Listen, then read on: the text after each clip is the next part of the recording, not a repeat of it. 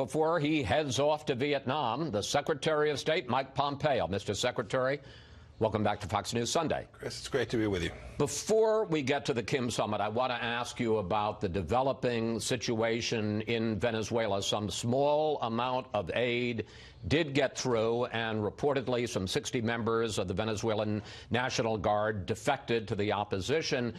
But generally speaking, Maduro's forces stood firm and stood by him. Is that a disappointment? Chris, the Venezuelan people are speaking loudly and clearly. They understand that Juan Guaido is the legitimate president of their country. We're supporting that. The Lima Group, the OAS, European countries all around the world have seen the devastation that's been wrought in Venezuela by this sick tyrant, Maduro, who's denying food to starving Venezuelans and medicine to sick Venezuelans, burning trucks with this is the worst of the worst of a tyrant. I think the Venezuelan people are seeing that. We saw yesterday the military begin to see it as well. Some of this violence was clearly of these colectivos, these gangs, while the military wasn't as certain they wanted to lean into this violence. We're very hopeful in the days and weeks and months ahead, the Maduro regime will understand that the Venezuelan people have made its days numbered. In a statement at the end of yesterday, you said the United States will take action. What does that mean? We've already taken action to support the Venezuelan people, and we'll continue to do that. They have a duly elected interim president, Mr. Guaido. We're going to continue to support him. We'll continue. The American people have been most generous, providing a couple 100 tons of food, medicine, hygiene kits for the Venezuelan people. And then we'll continue to build out the global coalition to put force behind the voice of the Venezuelan people. What's happened there is a tragedy. There were 5 or 6 or 8 killed yesterday, but there have been hundreds and hundreds killed from starvation over the past weeks and months. Millions of people having to flee their homes. 3 million people have had to leave. 10% of the Venezuelan population. Those are the actions of the American people and the Trump administration to support democracy in Venezuela. But no military force. We've said every option's on the table. We're going to do the things that need to be done to make sure that the Venezuelan people's voice, that democracy reigns, and that there's a brighter future for the people of Venezuela. All right, let's turn to the main order of business for you this week, and that is the Kim-Trump summit in Vietnam starting on Wednesday. Before the Singapore summit last June, National Security Advisor John Bolton said, look, they have to give up their entire nuclear program before the U.S. does anything. And here you were just after the summit. Take a look. The complete, verifiable, and irreversible denuclearization of the Korea Peninsula is the only outcome that the United States will accept. Is that still President Trump's position going into this summit, complete denuclearization and no U.S. concessions before then? There's been no change in U.S. policy since the time I've been Secretary of State, and frankly, even before that, when I was CIA Director. Our objectives are clear. Our mission is clear. President Trump's also said this is going to take time. There may have to be another summit. We may not get everything done this week. We hope we'll make a substantial step along the way. I've spent a lot of time with Chairman Kim. My team is on the ground today, continuing to flesh out paths forward, to develop a roadmap for a path forward between the two countries. We're determined to achieve that. It's important for the world's security. The UN Security Council has demanded, not the United States, but the UN Security Council has demanded that Chairman Kim give up these weapon systems. It's in the best interest of the people of his country, and I hope we can make a real substantive step forward this week. It may not happen, but I hope that it will. Why a 2-day summit? Might be 1 day, might be 2 days. I'm confident that if it requires even more time, we'll commit to that. There have been lots of conversations going on over an extended period of time, continuing even through last night. We're committed, and President Trump is committing to put in the hard work that it takes to get the outcome that the American people deserve. All right. Obviously, you're not going to tell me what's been accomplished or what you think you're going to get at the end. So far, at least to the outside observer, there's been some progress. Specifically, as Kristen mentioned in her piece, there have been no nuclear tests, no missile tests by North Korea since 2017. But in terms of denuclearization, handing over its nuclear weapons, handing over nuclear fuel, handing over nuclear missiles, has been very little. Take a look at this.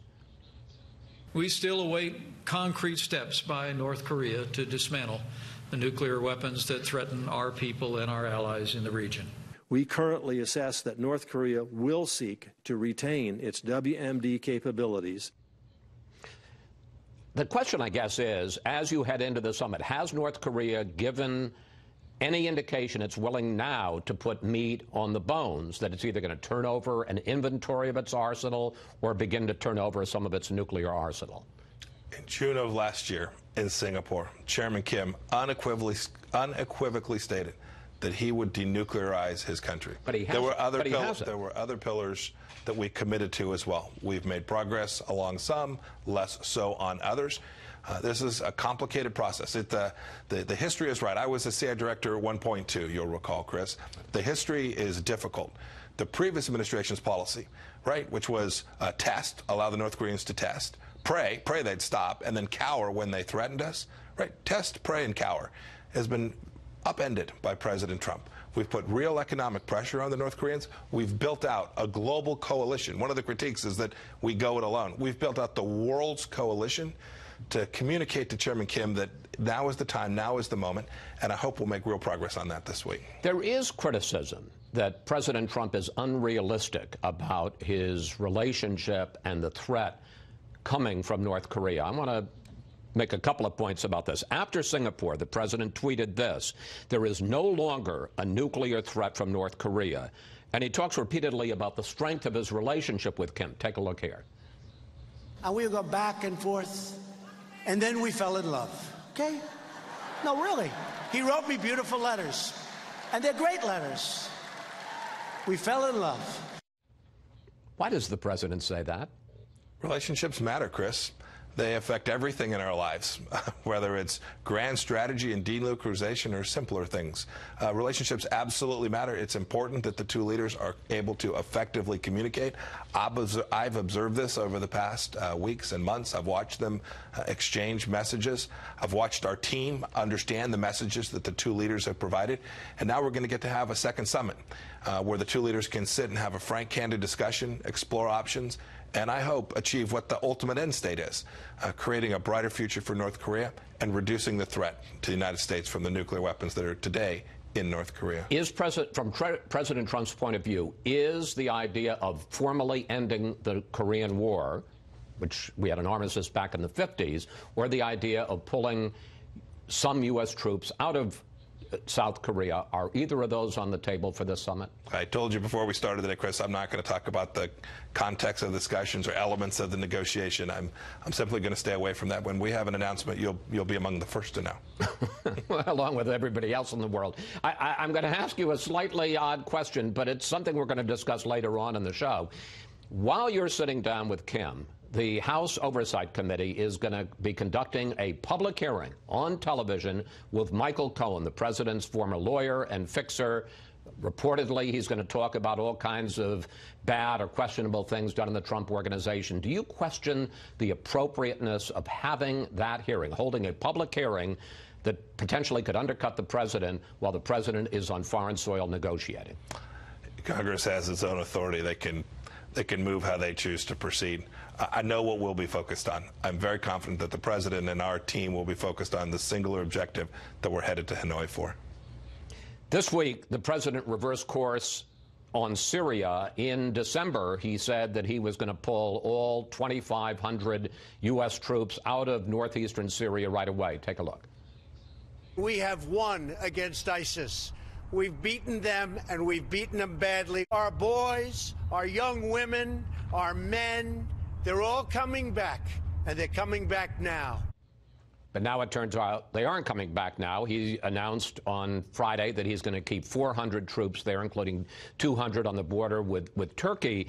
Two questions, really. Has he now accepted the prevailing view in the military that even if they lose all their territory, that ISIS will remain a threat? And secondly, have you gotten any buy-in now that we're staying there from Britain or France that they will keep troops there on the border to help protect our Kurdish allies? Well, Chris, the predicate of your question, I think, is wrong. So let me just try and address the policy there. The president's made very clear that the achievement of destroying the caliphate, both in Syria and in Iraq, we forget Mosul, people forget Raqqa. This is an enormous accomplishment of this administration and our partners in the region, and we're very proud of that. Millions of people liberated from the terror of ISIS.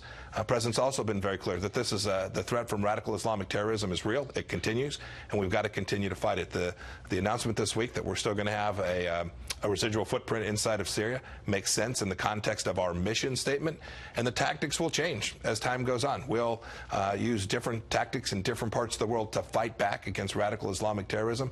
President Trump's committed to doing that. Have Britain and France agreed to keep troops there now? Very hopeful that we will have a coalition there. I don't have anything to announce this morning, but I believe that the Europeans will understand the risk and the threat and be partners alongside of us on this. I got about a minute left. I want to ask you one final question. Hoda Muthana, the young woman who left the United States 4 years ago to join ISIS, says that she wants to return here to face justice. You have said she's not an American citizen. She will not be allowed in. She was born in the United States. She did have a U.S. passport. And in the past, other ISIS fighters, men who we have captured, have been brought back here to face justice. Look, nobody has any sympathy for Hoda Muthana, but I guess the question is, why is her case different? Why not allow her to come back in if she was born in the U.S. and has a passport and face justice here? She's a non-citizen terrorist. She has no legal basis for a claim of U.S. citizenship. She's not coming back to the United States to create the risk that someday she'd return to the battlefield and continue to put at risk American people, American kids, American boys and girls that were sent to help defeat ISIS. She put them at risk. She's not a U.S. citizen. She's not coming back. Even though she was born in the U.S.? Is the issue, I'm just trying to understand the issue. Is the issue that her father was a diplomat at the time? Because they say he had stopped being a diplomat before she was born. So there's litigation ongoing. Here's what I can tell you. We have a strong legal basis for our claim that she's not the citizen and she's not coming back. Secretary Pompeo, thank you. Thanks for your time. Safe travels and good luck in Vietnam. Thank you very much.